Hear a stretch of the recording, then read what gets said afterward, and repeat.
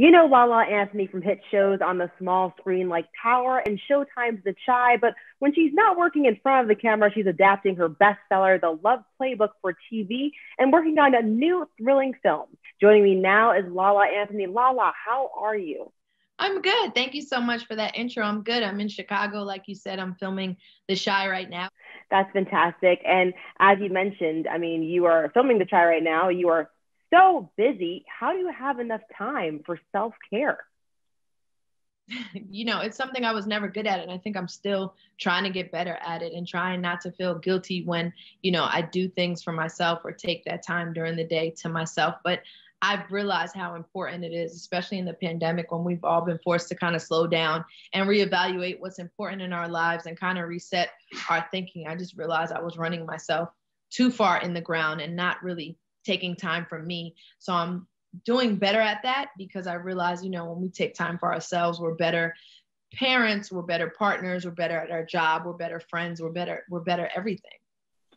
And speaking on the pandemic, there are so many people who are at home who have had to merge their work and home lives. I mean, how do you really prioritize that me time when you're with so many variables throughout the day?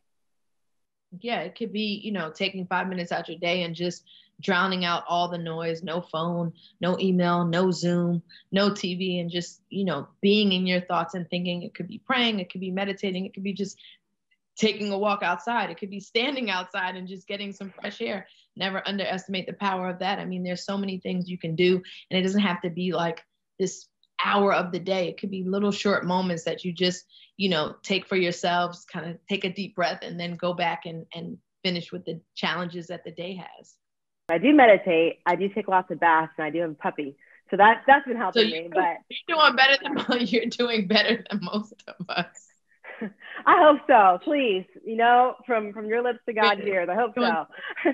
You are also working on taking the Love Playbook and converting it from a book to a series on the small screen. What influenced you to do that?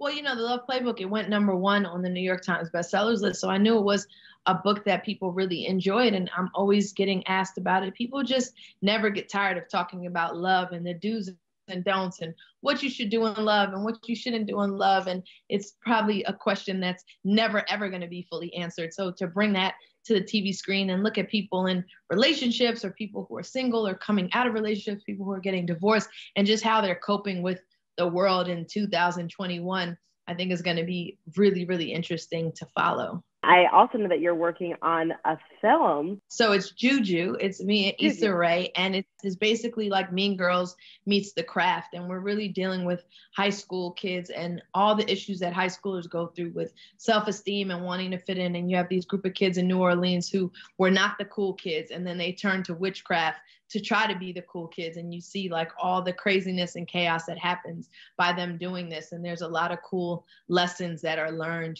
during the film and definitely at the end of the film. Okay, this sounds totally up my alley because I'm a little nerdy, as you can probably tell. And also love the craft, love anything with mystery and magic and all the above. How did that come about? That's such an interesting concept. I'm so excited for it. Yeah, so this writer that I know came to me and said, I have this idea, but I don't know what to do with it. And I basically locked her and I in a room when I was like, we're going to write this, we're going to flesh this out.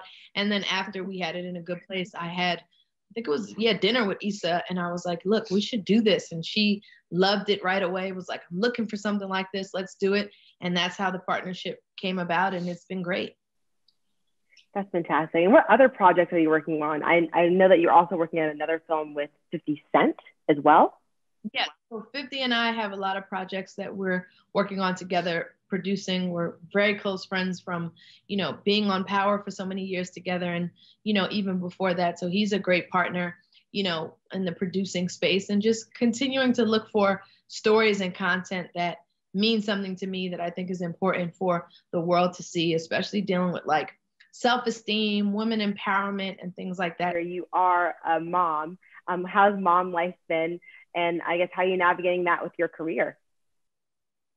Yeah, mom life is crazy. I have a teenager. So, I'm still some days wrapping my mind around the fact that I have a teenager, but he's doing really well, getting ready for high school. Yeah, it keeps me, you know, really, really busy, but it's my most rewarding job for sure. That's fantastic. And what do you hope, I guess, with all of your self-care tips, as well as everything you're doing right now? It just seems so overwhelming, but you got it together. What do you hope that people take away, I guess, from just insight from you, as well as people who are aspirational and looking at to you as someone that can inspire them throughout their career?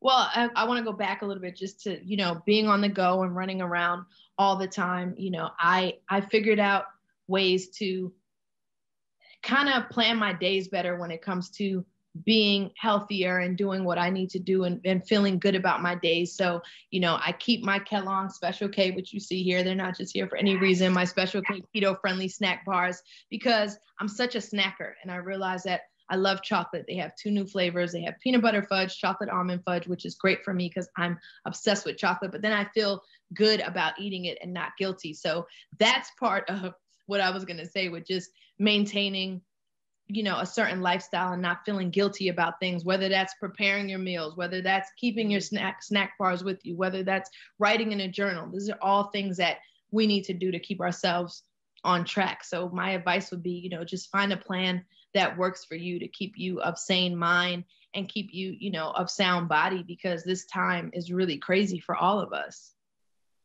I absolutely agree. And I am going to have to grab some of those keto bars right there because they look so nice and delicious. And I'm on the go all the time. So that's perfection. Yeah, especially if I'm in my trailer or just running around. This has been a definite lifesaver for me.